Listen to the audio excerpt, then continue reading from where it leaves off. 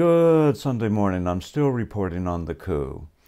On Friday, Kelly of Newsmax took on the issue of President Trump's recent smackdown of Ron DeSantis.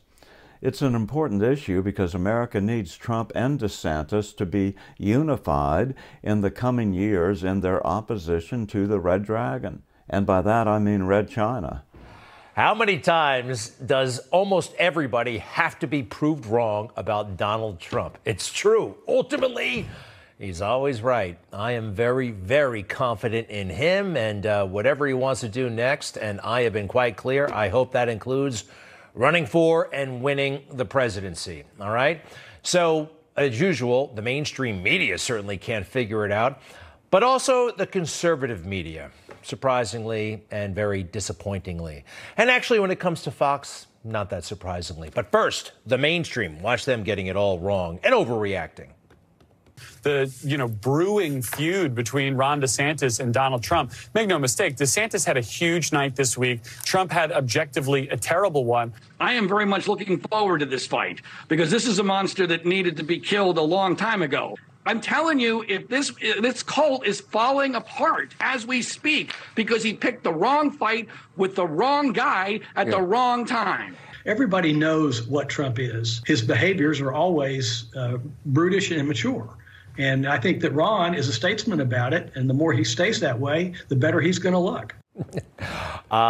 This is basically turning on the television anytime over the past 7 years. You heard something along these lines.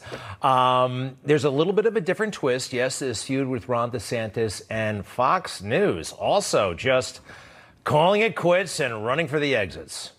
And right now, Donald Trump keeps taking shots at Ron DeSantis. That is not going to play well. When they see Trump going after DeSantis, they're like, what is he doing?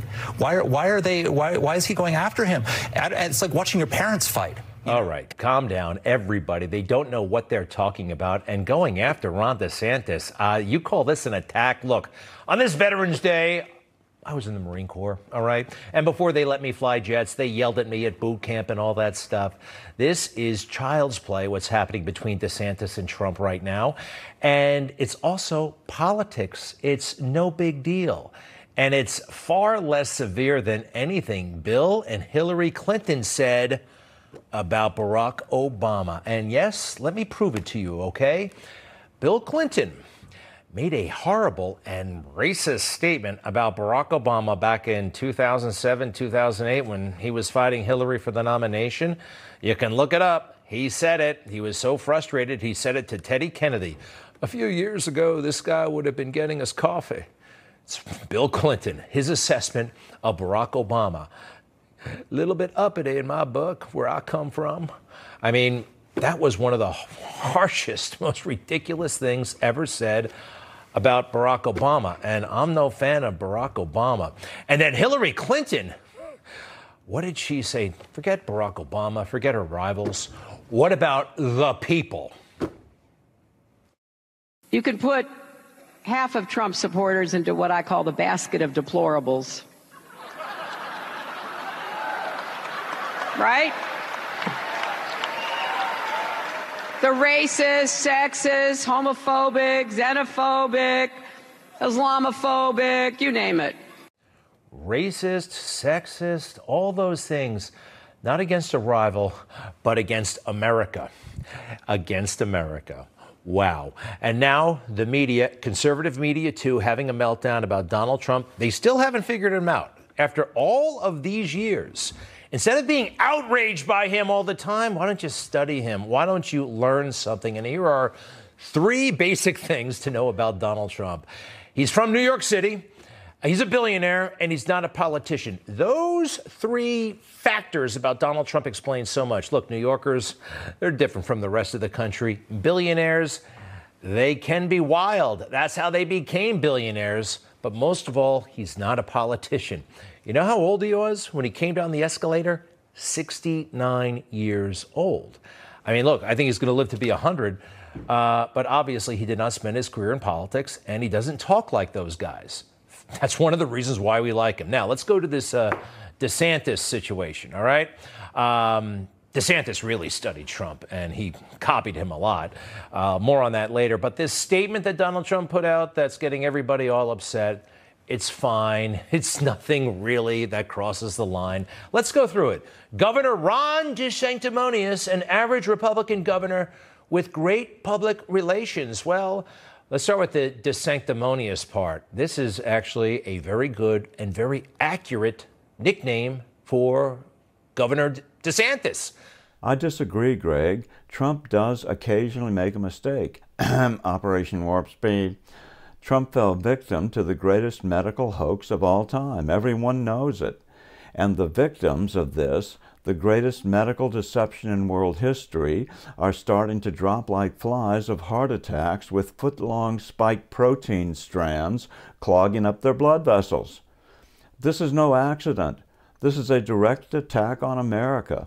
These people quite literally want to kill us off the land of the free. If Trump apologizes, says, "I was wrong to listen to Dr. Grouchy," then his record remains golden. But that's hard for a guy like Trump to do.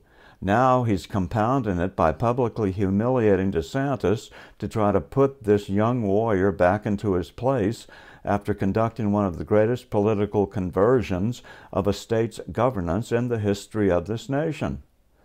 I don't know what went on behind the curtain, but DeSantis must have said something to someone about Trump, who then called Trump right away to report, and it infuriated Trump.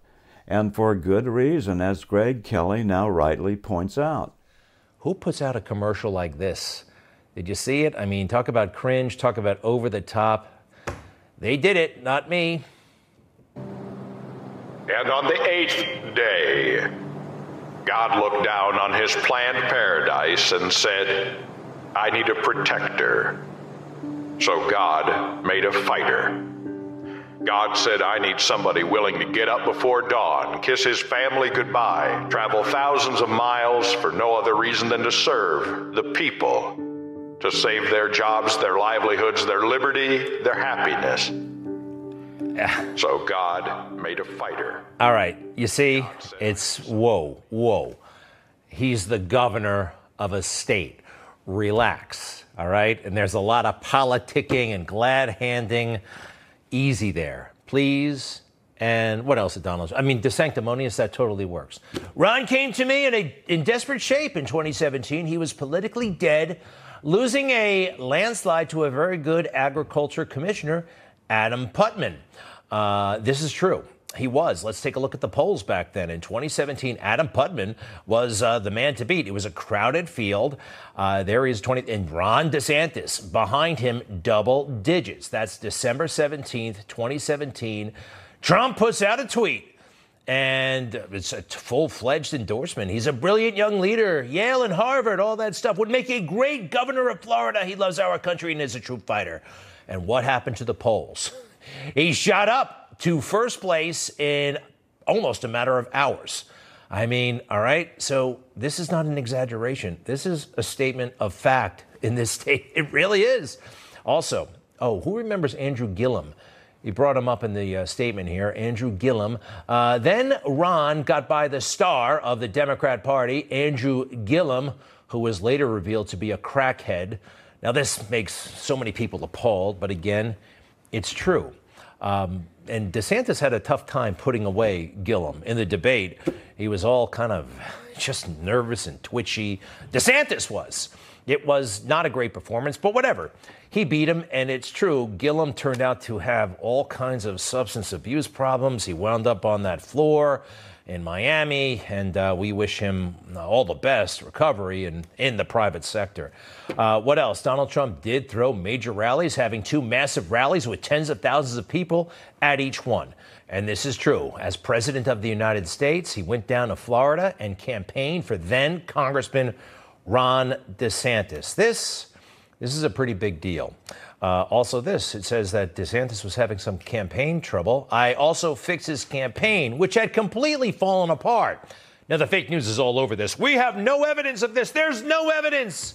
Fake news, they never realized that maybe there are some things they're not privy to that a president of the United States just might be privy to. That's kind of reasonable. just because they can't Google it doesn't mean it didn't happen.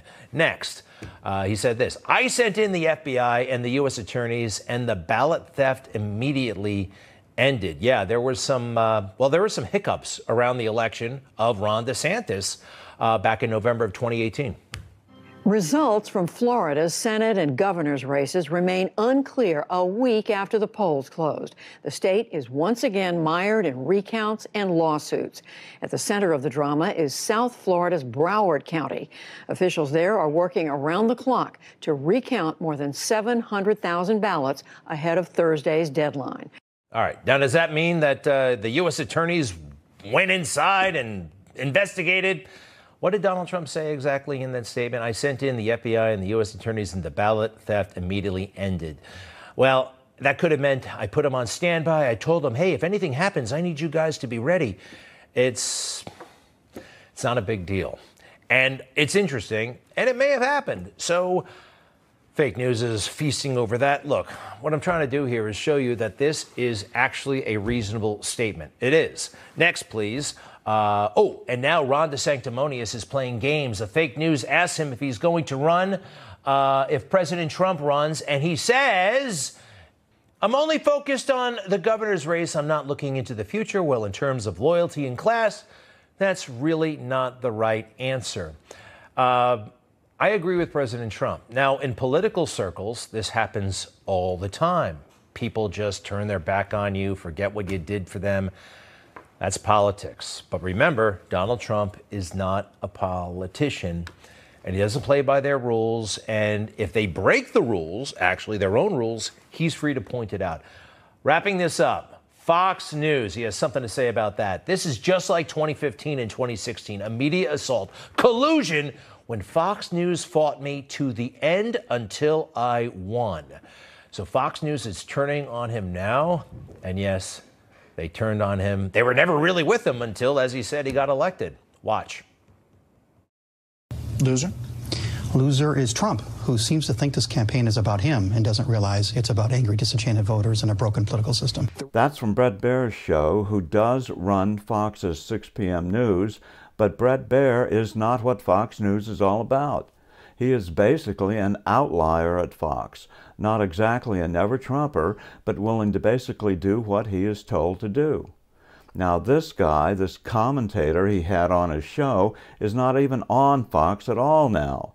This is very deceptive editing on Greg Kelly's part in order to make his point. The Republicans can't win with Trump as the nominee. And this Trump hater, Larry Sabato, of the overrated University of Virginia, who was so wrong about Trump in the 2016 election that Fox has banned him essentially.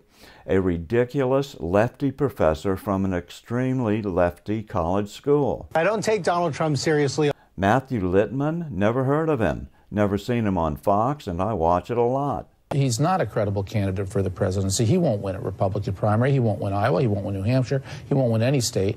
I think, frankly, he's got to figure out what his exit strategy is going to be to protect his ego on his way out. Ari Fleischer is wrong at least half the time. Fox keeps asking him to be on so they can maintain this illusion that they're fair and balanced. He still is occasionally on and occasionally makes a good point, but he's not trusted generally. And these guys are still paid to talk about politics on television. How about that? So, Ron DeSantis and Donald Trump. I got to point this out again, if you haven't noticed. DeSantis has picked up everything he does as governor from Donald Trump in terms of substance and policy. And, oh yeah, style. Look at that. Now, you think Ron DeSantis was talking in this manner before Donald Trump came on the scene? He wasn't. And policy, my gosh, everything has been taken from Donald Trump. Hey, I'm fine with that, and I like Ron DeSantis for president someday, but I believe he owes it to President Trump to sit this one out. I've said for years that Trump sent DeSantis down to run for governor of Florida so that DeSantis could succeed and do something good for Florida and thereby establish his own loyal base so he could follow Trump into office in 2028 and 32. Trump set this all up, but DeSantis got very heady during his victory speech last Tuesday night, which is entirely natural.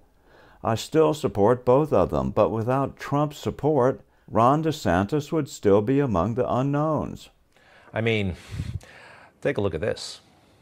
Everyone knows my husband, Ron DeSantis, is endorsed by President Trump, but he's also an amazing dad. Ron loves playing with the kids. Build the wall. He reads stories. Then Mr. Trump said, "You're fired." I love that part. He's teaching Madison to talk. Make America great again. People say Ron's all Trump, but he is so much more. Big league. So good. I just thought you should know. Ron DeSantis for governor. Wow, I like Trump, but that is a little much, huh? I mean, anyway, it worked. He became governor, and again, I think he owes him. I have to agree. Who brought you to the dance, Ron? And here's somebody else who might be thinking about president who shouldn't because he owes Donald Trump. And that's Glenn Youngkin. Number one, he hasn't been governor of Virginia long enough, not even a year so far. And President Trump has been warning him gently, don't do this, Glenn. It's not your time. He points out that he endorsed him enthusiastically. Let's go ahead and put it up on the screen. I endorsed him, did a very big Trump rally for him, telephonically, got MAGA to vote for him, or he couldn't have come close to winning. I buy that, don't you? If Donald Trump came out against Youngkin, that would have been a problem. Let's see, what else in this statement? Actually, here it gets interesting. He calls into question his name, Youngkin, but he spelled it this way, and he says, sounds Chinese, doesn't it? All right. Well, that's not racist, sorry. What he's getting at is Youngkin's work with the Carlyle Group. Carlyle Group is some great big private equity / hedge fund, what do they call themselves? A global alternative asset management company. And he's, I think, a billionaire, and it's global. So guess what? They definitely did a lot of work with the Chinese. Here's Glenn on the left there in a promotional video, an internal video for the Carlyle Group. Oh, that's not good. Youngkin did a great job chasing the minions of Satan out of positions of power in my old home state, but hidden ties to China will never be a good thing in a U.S. election in future years. Remember, for the next couple of generations, whenever you are in doubt about what is really going on, until and unless you hear that the Chi-Com military has revolted on the minions of Satan and sent the communists packing, the Chi-Coms have admitted that they want to kill us, and they need America's farmland and America's energy resources. Anyway, everything he has said about Youngkin, about DeSantis, quite frankly, is factual and measured and responsible, certainly when compared to what the Democrats say about each other. It's amazing they try to depict him as some sort of barbarian. Look at what Kamala Harris did to Joe Biden, did it right to his face. So that's where the federal government must step in. That's why we have the Voting Rights Act and the Civil Rights Act. That's why we need to pass the Equality Act. That's why we need to pass the ERA, because there are moments in history where states fail to preserve the civil rights of all people. I have supported the ERA from the very beginning when I ran for the Biden, 30 seconds. Whoa. What Donald Trump said in writing about those two Republicans was positively elegant compared to this hysterical display. So, Greg Kelly, you are mostly right. That's the basic message here. And you notice that DeSantis has taken some good advice to not respond to Trump in kind. Now President Trump has to bury the hatchet and graciously offer an olive branch to DeSantis, even a very subtle one. Keep in mind, as long as Trump has breath in his lungs, he is the only one in this nation powerful enough in spirit to oppose the Red Dragon effectively. And America's battle against the Red Dragon is the most important political fight of this century. And Greg, get off the anti-Fox bandwagon.